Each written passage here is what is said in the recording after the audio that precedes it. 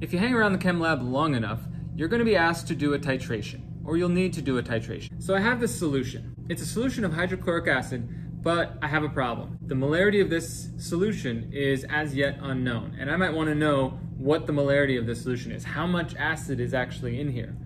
You can't see it. It looks like regular water, so how do we do that?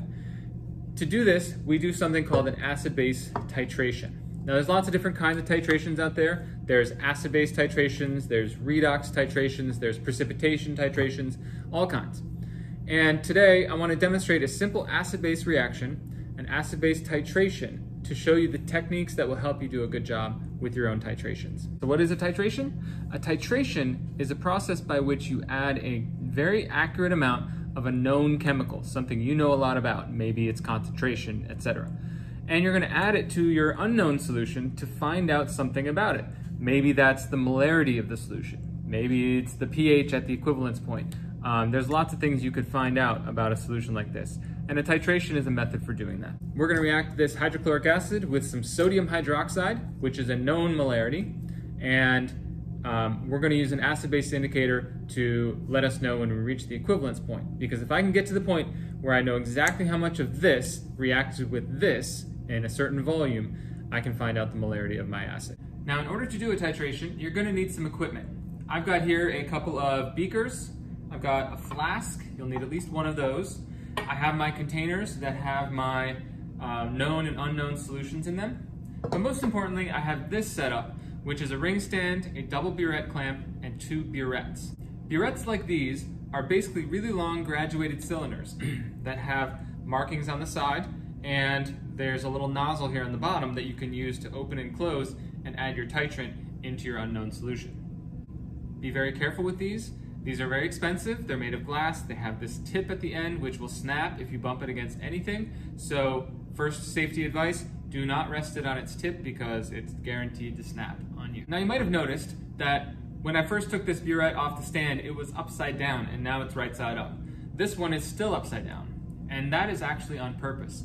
We actually store burettes upside down and with the nozzle open when we're done with them, and we rinse them out. And that will keep things from getting stuck inside of that tip and clogging up the tip for the next user.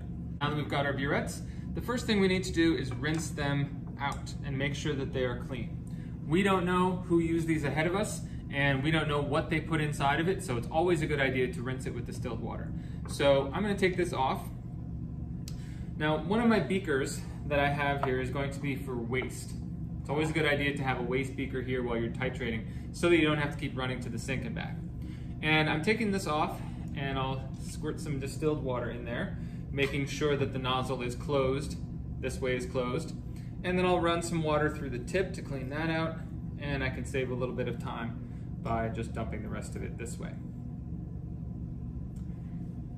And we're going to do that with both of our burettes. We'll make that closed. I like to spin the burette while it's filling, just to kind of rinse off all the sides. Drain a little bit through. And guys, now I have a problem. I just rinsed it out with water, and there's little water left in here from droplets that fell down from above. And there's also water in the tip, and I want to get rid of that. I don't want that water in there because it will immediately dilute any acid or base or any other solution that I put in there, and so that would cause me error, and I don't want any error. This next step is crucial for doing a good job on your titration. And by a good job, I mean an accurate result, or maybe some congratulations from your professor or teacher, or just the satisfaction of doing a job well done. After I rinsed it with water, I'm going to give it a quick rinse with the solution that's going to stay in the burette. I'm going to add a little bit of it there. I'm going to drain some of it through, and then I'm just going to get rid of it. And I know it seems wasteful, but this ensures that any droplets that are still in here are now droplets of your titrant and not droplets of water that are going to cause you error. I'm going to go ahead and do the same thing with this side. Even though my original flasks with my solutions in it are very large, I've poured some of them into beakers. And that's because beakers are much easier to pour into a tiny hole like this. This is hydrochloric acid. We're going to drain it through, and again, dump that out. That is now waste and it's going to go down the drain. Now you may have also noticed that when I was filling the burettes, I was not standing here with my beaker going like this. First of all, it's awkward to try to pour into that tiny hole above your head. And second of all, if some of it ever spills, which it inevitably will, guess where it's going to go? It's probably going to land on you, land on the countertop, everywhere, and it's not a good situation. So when you do fill your burettes, you want to take them off, hold them below eye level, hold them at an angle is easiest, and begin to fill them. Get this up close to the top. All right. And we'll go ahead and do the same with the other titrant. Once we've got our burettes filled, our first task is to take the initial volume of the solutions in the burette.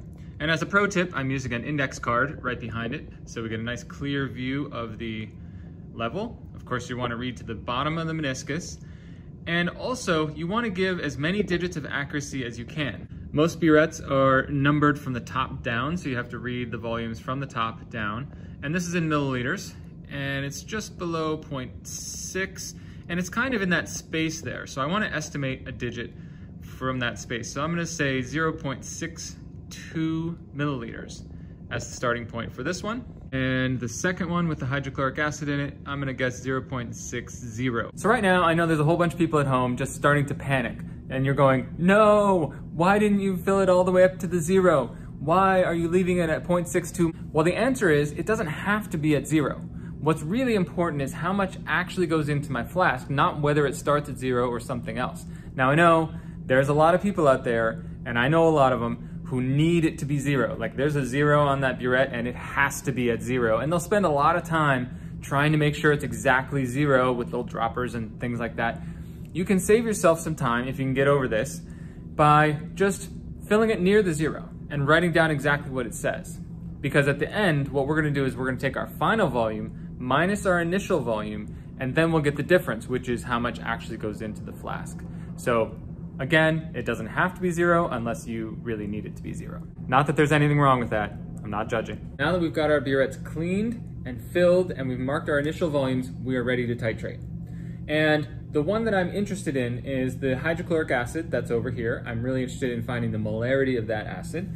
As yet, it's unknown. And so I want to get some of that analyte, is what we call it, into my flask. And so I've noted my initial volume, and I'm just going to open it up and let a whole bunch in. I'm gonna let it go till at least 25, somewhere between 25 and 30 mils per liter. I can always add more later if I want to. So now I'm just over 26. I'm not gonna write that down yet because I'm not done with my titration yet, but I've got my sample of my analyte in my flask. The whole key to a titration is adding just enough of your known solution to completely react what you have as your unknown. And in an acid-base titration like this, we call that the equivalence point. I need to know when I'm going to be at the equivalence point, because this solution is clear and that solution is clear, and how am I going to tell?